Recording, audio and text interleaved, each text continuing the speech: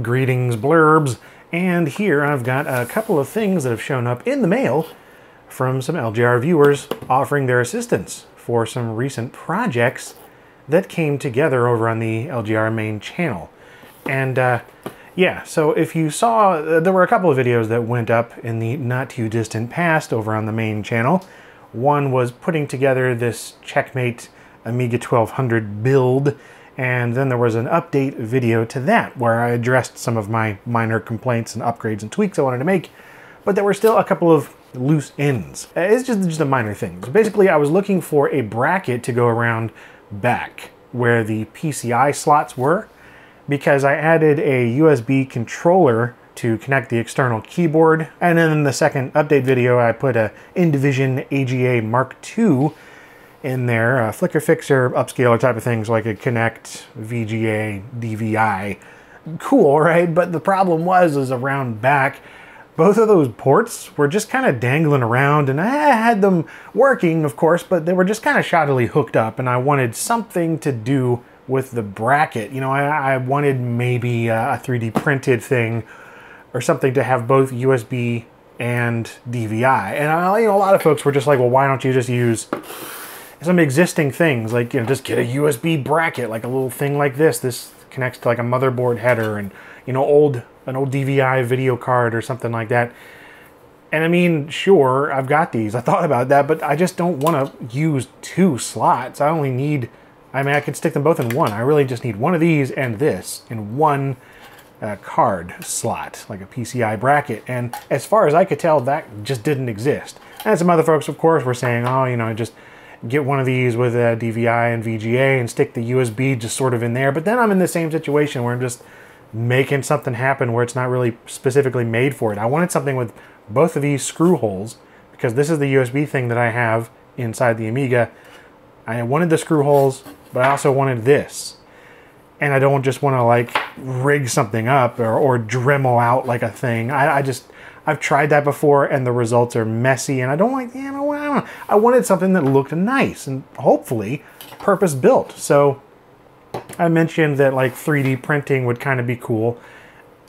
And I think it would be. So that's what this one is right here. This is a 3D printed option. This was sent in by Toby. So he was very kind to help design this. Just got him some measurements and things, and yeah, the result is in here, along with a note. So this is the PCI bracket he designed and printed, and it's now on Thingiverse. How cool. So yeah, I went through a few iterations and printed in blue PLA and painted it a bit because, you know, blue would look a little weird. But anyway, thank you very much for doing this. This was awesome. I had a lot of offers for help after that update video. But yeah, Toby delivered, and look at that. So we have a USB thing over here, and then a spot for DVI. And this is great. Thanks again to Toby for making this happen and sending this in. But very shortly after, I got another email from Kevin, and he offered to do something similar in metal, because he apparently has like a metalworking shop or a business or something. And so the work kind of continued on top of what Toby was doing. And yeah, we used some of those files like that were on Thingiverse that he uploaded, and we sort of tweaked it a bit. Here's the PCI brackets, among other things. I mean, there's brackets, plural for one thing. There's multiple in here. He does sheet metal work, so 3D printing would be awesome, but it'd be even more awesome if it was in metal, I think.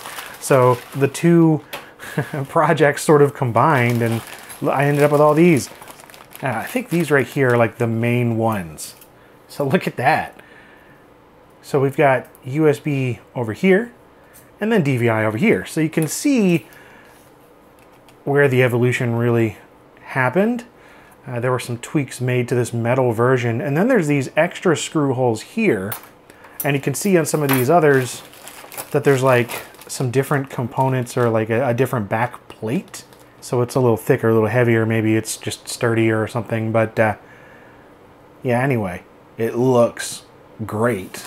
And so he sent some extras of those.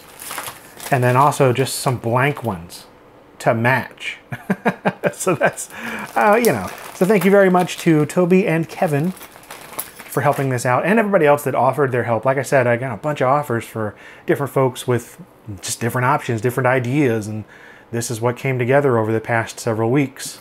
So yeah, let's stick this in the Amiga, and hopefully I'll have a nice set of I/O in the back now with some custom metal plates. Alrighty. So yeah, the USB is just sort of dangling in there, and so is the DVI. So let us see if this addresses that.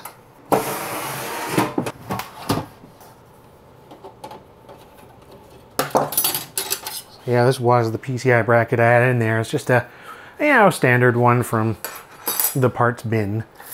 But we got this one that matches the look of this one, so that's cool. A very cool touch indeed. Nice.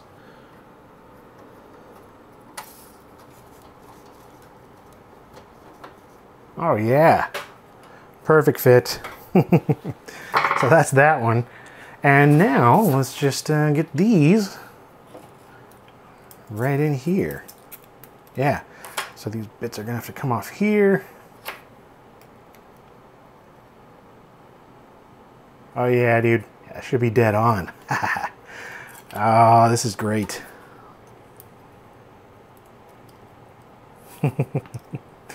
Oh, excellent. Oh, see, this is very satisfying to see all of these little bits come together.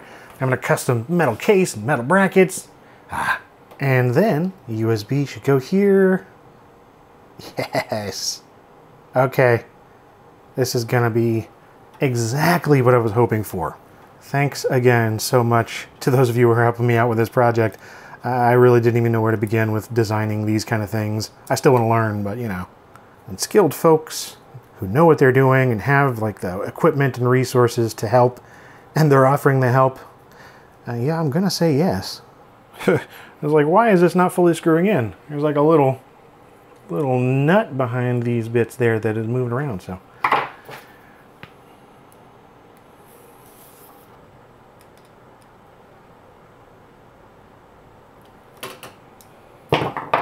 Check that out.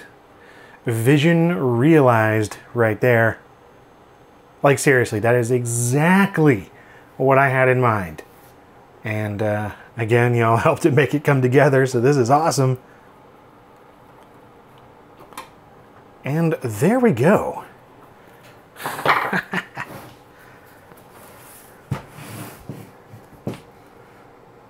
Custom metal I/O brackets in place on the Checkmate Amiga 1200 build. Ah, this is becoming more one of a kind all the time. I have been having so much fun upgrading this thing, screwing around with it. Man, so really, I still want to get a little cover for this. I need to get the part file or something so I can cover that up and make it look a little better, because it's still just got electric tape. That's weird. And then, you know, maybe a couple fans, just because, why not? The holes are there. And then something to cover this up, just a little plug. I've seen some like 3D printed plug bits that go there.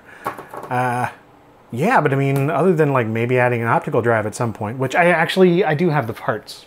If I do that in the future, perhaps I'll do another little blurb on adding an optical drive, because I don't know, seems fun. So I can add my DVI to VGA right here. So use VGA monitors if I want to, or I can use, you know, just more modern ones that have DVI. So USB goes right here. So I can get my keyboard connected very perfectly easily. And look at that. I mean, that is much better than what we were working with before in terms of just ports dangling around on the ends of cables. So anyway, that's all this is. Thanks again to those of you who helped in making this come together. I'm glad I didn't have to, like, you know, tear apart some older ones or like rig together something myself, because it would not have looked this nice. I can guarantee it. Thanks for watching.